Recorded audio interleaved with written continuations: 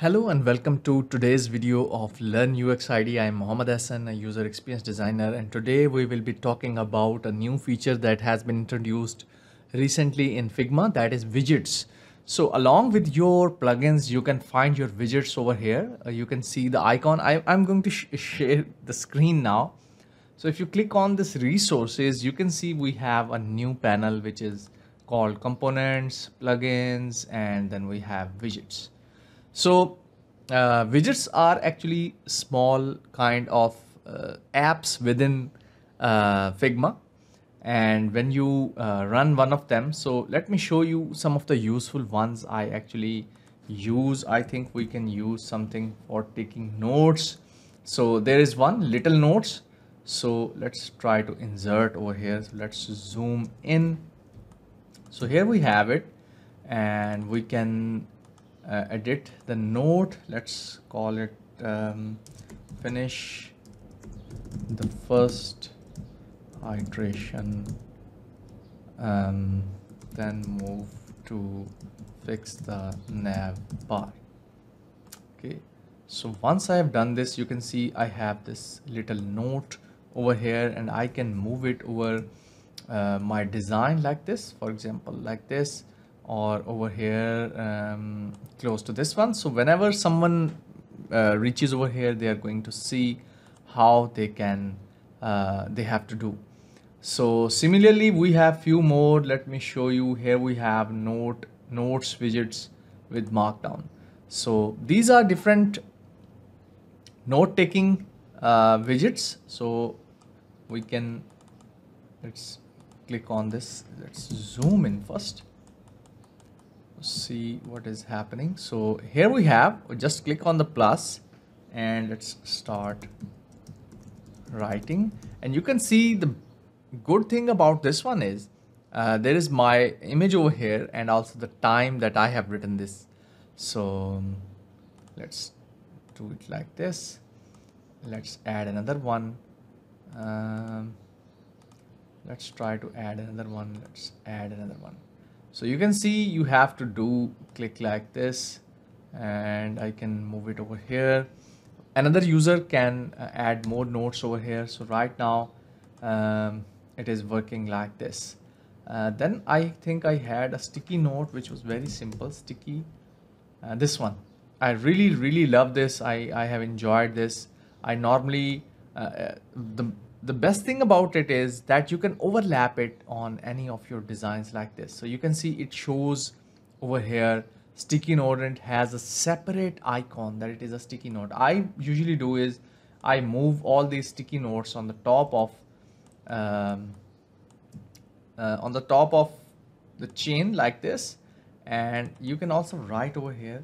Let's write fix the type face. Okay, and one more thing is that you can also use hug over here, and it is going to be like this, and you can change the color to pink. Let's move it. Let's move this to over here like this. So this way, when I have to convey the changes to my developers, I normally use this sticky note, and I keep it like 10 or 12 different sticky notes all over my design, and tell my developers that this is where you messed up. Okay, so show author. Okay, so it also has a button to show author, and I think this is a very neat small kind of widget. I really love this. Then we have, I think, one more which was I think there are few for polling. Let's see, we have one feedback collector. We have yes no feedback collector, like you can see over here, little poll. And then we have in progress, different statuses in progress, or choose the status. For example, let's choose the status of this month to be new update. What is happening? Select frame. Okay, so I have to select the frame. For example, let's select this one, and then this is going to be frame color, it is actually giving a border to the whole frame that it has been, it is a new update.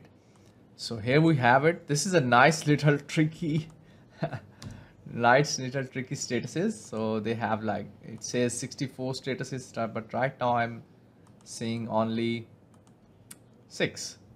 Anyhow, this is a nice one. Let's try to find few more. I am going to show you. I think there is simple annotate. It is also very handy one. I think it is very similar to this one, sticky note. You can annotate your design. Let's this is an illustration, so let's zoom in so you can see properly. So I'm going to use red over here, and the cool thing about it is it can simplify, you can minimize it. So this is how it is looking right now. So you can click and make it a bit bigger.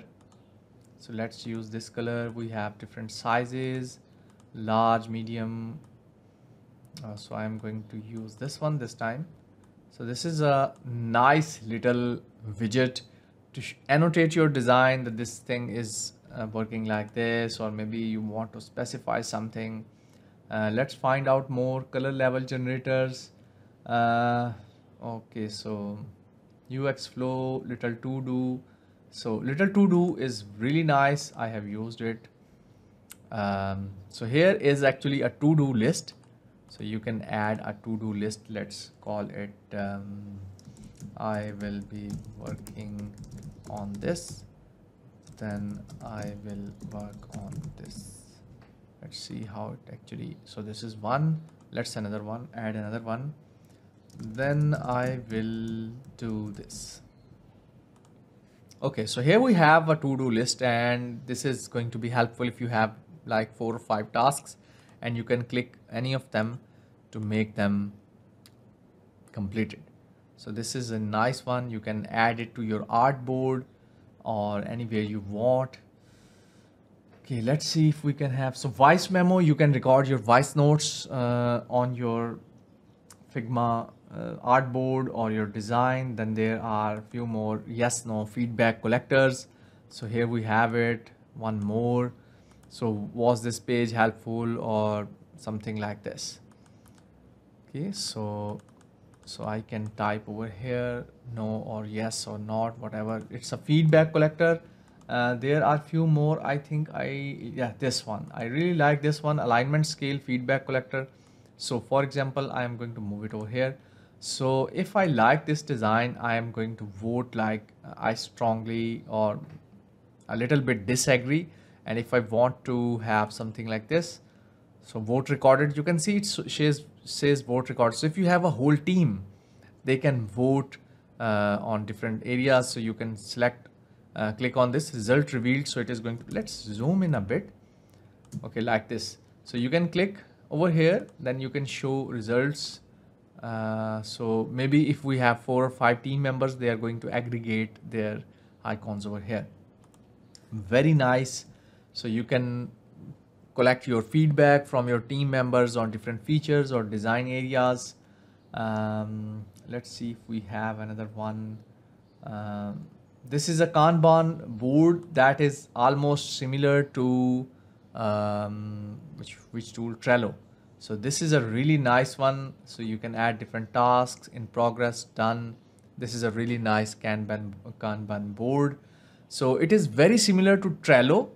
So if you have Trello, I have another video where I have showed how you can use Trello to track your task and everything. So this is for task management or in progress, done, or whatever you are doing. So, okay. Let's find out few more. Okay, so this one is good, change log. Let me show you. So advanced change log. So it actually is whenever you are creating or working on a whole design system, or you are working on a very big design, then you can update that. We have updated, we have updated form input shadows or something like this, and This is how your change log is going to be. Okay, let's added, fixed, or in progress. So these are different statuses. So you can see we have added right now. Added new 2 pixel shadows. Let's call it like this. Okay, so let's add another one, change log. Let's like created few new form elements. Okay, so this is going to be your whole update of what your change log is, and this is, I think, dark mode. This is light mode. So it shows the changes over here.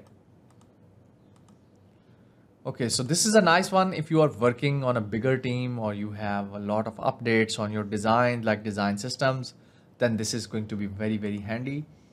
I normally go for simple annotate, sticky notes, or maybe statuses. These are really nice. Then we have this hill chart. I'm not sure. This is going to be the project status. I really love this one, alignment scale. Then we have this color level generators, pixel pusher.